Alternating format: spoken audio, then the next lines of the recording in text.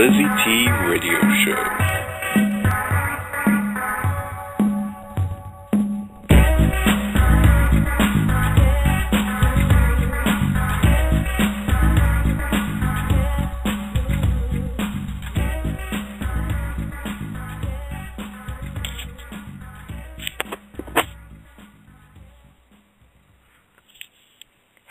Hello, and welcome everyone. Welcome this evening to another show, LizyT Radio Show.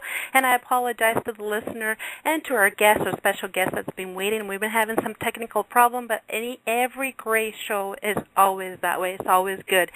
And this evening is not an exception, and we have a very, very special guest. We've been having a lot of amazing singers lately. And today we have a special lady that I wasn't able to meet, but my husband, the photographer, was able to shoot some amazing shots from this lady. Her name is Enuma. She is a vocalist, composer, and a multi-instrumentalist who plays an organic blend of R&B, soul, folk, rock, and jazz. The name Enuma means heavens know. I love that name. And I was going to ask her what the name meant, but I'm glad she mentioned it, and she sent the meaning of it. She's an artist who has hailed from Kitchener, Ontario, Canada, and she's settled in the multicultural landscape of Toronto. She's probably drawn her from Jamaican African roots from where her background is. Enuma has taken a huge strive in her young career. And we have her on the line. Are you there, Enuma? Yes, I am. I thank you so much for calling in, and I apologize you had to wait a little bit, but it's all good. And how are you doing this evening? I'm great. I'm still on a high from a performance I had last night. How are you? You're still on a high, and that's always good. We're doing great, and again, we're very, very happy that you're able to make it to the show. I know it's late, but our shows are late, and they're always good, and they're always amazing, and I'm so proud that you're able to come in and call us. So listen, how long have you been doing this? How long have you been a musician? And that's question number one. And when did you decide it? Question number two, when did you decide that this is what you want to do, and this is your career, and this is what you want to pursue? Well, I've been singing since I was a young child. I was raised in a church, and I would sing on a choir. I would sing as part of a gospel duet. But I didn't actually start playing an instrument to learn how to play the guitar, so I would have the ability to accompany myself when I would perform. And so I've been actually gigging in Toronto for about 3 years. Like, my first show was in August of 2010 at Grossman's Tavern, and I've just been playing around town ever since. And this year I'm hoping, well, I will be playing outside of town and, across the border and whatnot, so I'm excited for that. Oh, yeah, sure. So in terms of when I decided I wanted to do it, I've always loved music, and I've always been into dancing, and I've always been, singing, as I've said. But I finally decided that I wanted to pursue it as a career for myself. There wasn't an exact point so much as it was just like a gradual realization that it was something that was possible, and that it was viable, and that it was actually just kind of happening anyways. And the more it became a reality, the more that I was doing it, the more I felt that it was something that I should be doing, and that I would rather be doing this than anything else. So yeah. So you would say about 3 years ago, that's when you decided this is your goal, this is your calling, this is what you want to pursue. I guess so. It would be about 3 years ago. Even though I've been involved in music, even just as a singer since I was a child, I didn't think it would be something I would be doing as much as I am now, which is kind of crazy to think that I'm so involved in it, and that I've been so well supported and well received by people, and it's a tremendous honor, and it's a great feeling.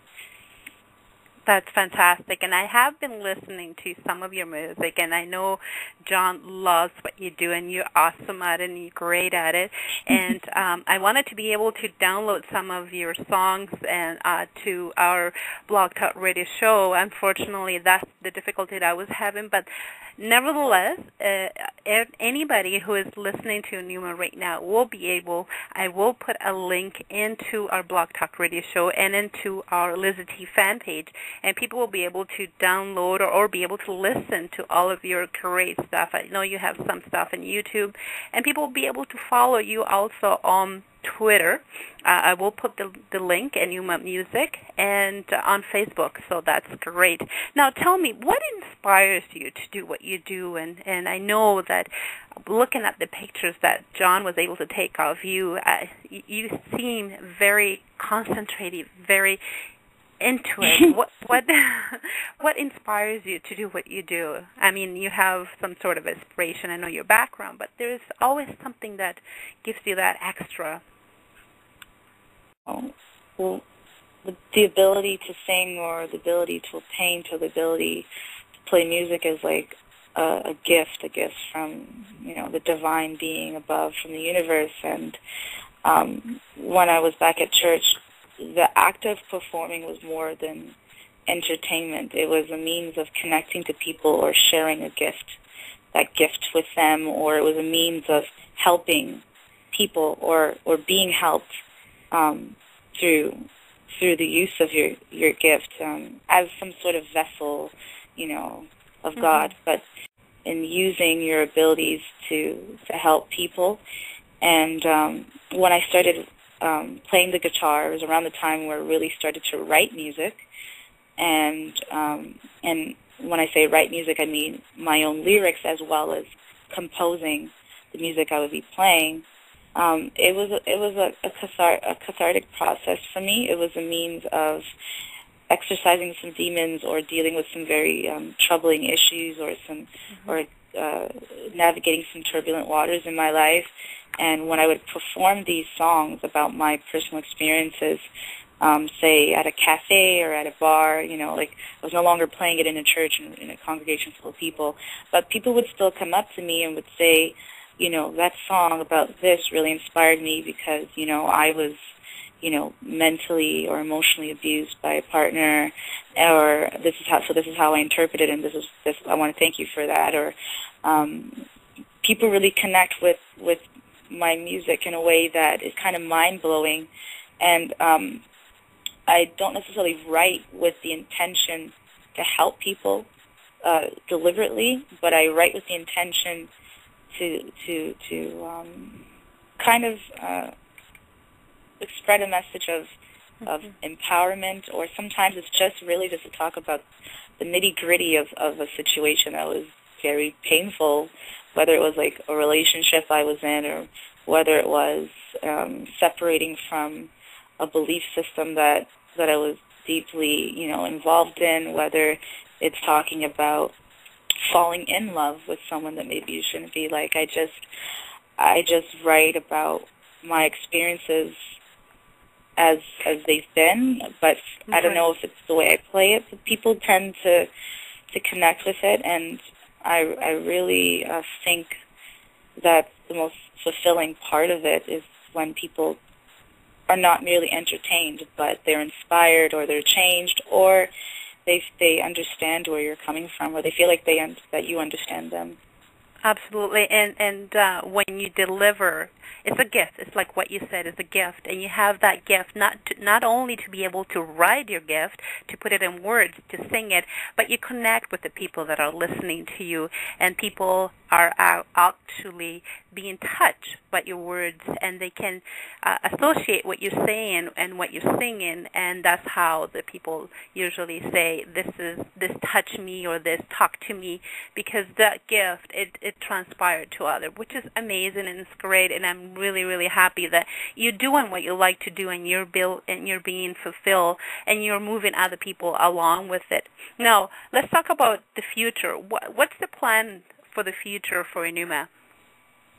The plan is to just play as much as possible, because I'm such a strong proponent, not just as a musician, but also as a listener of live music.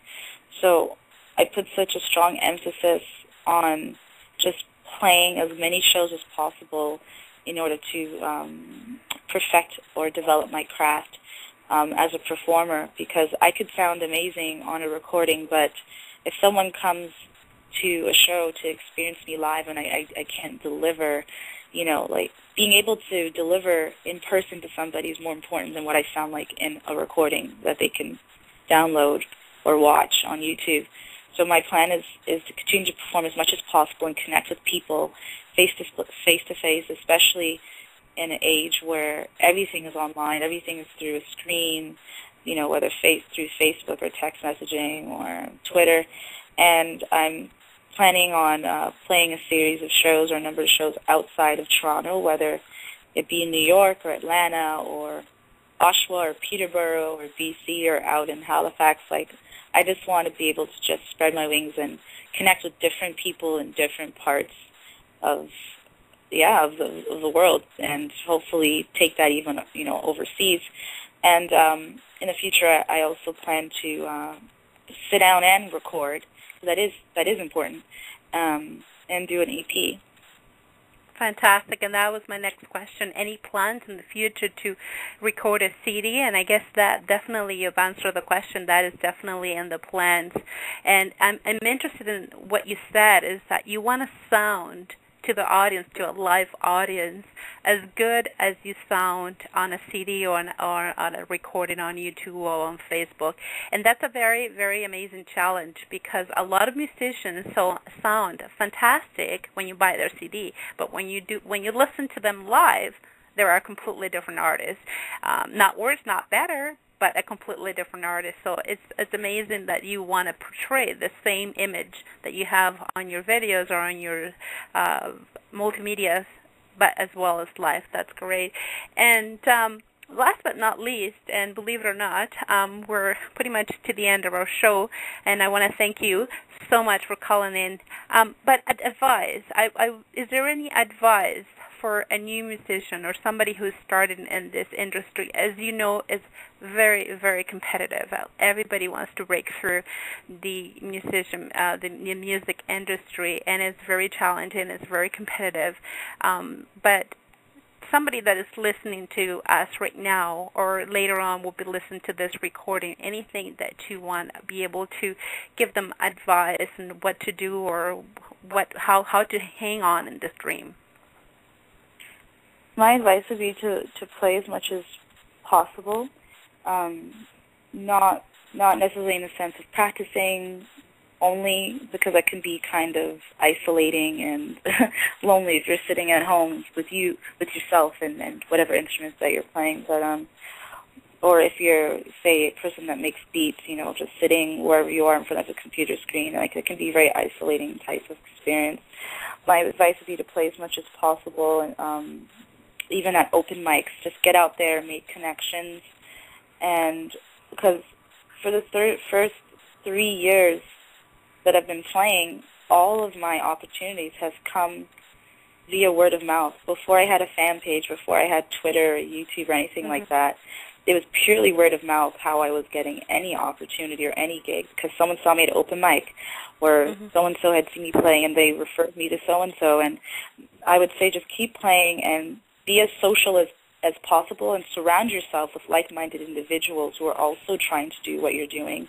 Meaning, if you're trying to make this a full-time thing, surround yourself with people who are either doing it full-time already, whether you take them as mentors, or people your age or within your genre or whatever it may be that are also trying to do it full-time, because that fuels you, and it feels like a more collaborative, community-like endeavor. And to have that support system and that network is extremely important. And you'll be able to go farther a lot quickly, or if there's times you're discouraged, you have someone to turn to who's in the same position as yourself and could give you a little bit of inspiration. The show I had last night is my first headlining show. Congratulations. Thank you. I played for 2.5 hours straight. Yeah, I played for 2.5 hours straight, but I had 3 special guests come up, and these special guests were two other singers and guitarists, one named Arya Zen, one other named Lily Mason, and one was a poet and a storyteller named Whitney French. And I enjoyed myself the most having them on stage with me. They are also young women who are artists and are talented and gifted and doing their thing to like another level, and it was just great to have them there. And I was inspired, they're inspired, and I had people in the audience who are also artists, or even if they weren't artists, saying that they were inspired to do what they're doing by seeing me perform and seeing me perform with other people on stage. So just connecting yourself and having the right people around you at all times is very, very important. That would be my advice. Thank you so much, and those are wise words.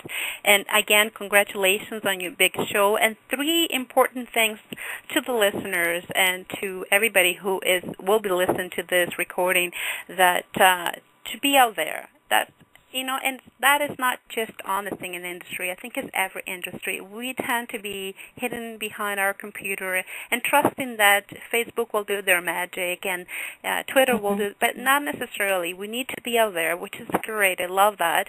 And, give it all. Give it all and do as much as you can out there.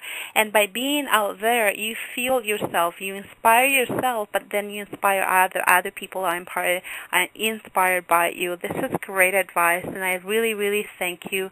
And it's been a pleasure. You have to come back. I have to download some of the songs that you amazingly play for the listeners to be able to know what your music is all about.